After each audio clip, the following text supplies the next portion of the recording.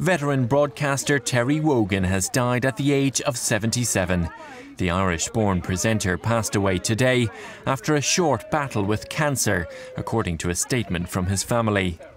Wogan began his career in broadcasting at the Irish National Television and Radio Service, RTE, but was best known for his work at the BBC, where his cheerful style and dry wit made him a favourite of radio audiences.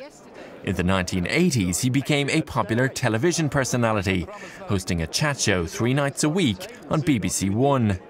To many, he was also the voice of the Eurovision Song Contest, and from 1983 onwards, he hosted the annual BBC telethon Children in Need, only missing his first show last year due to bad health.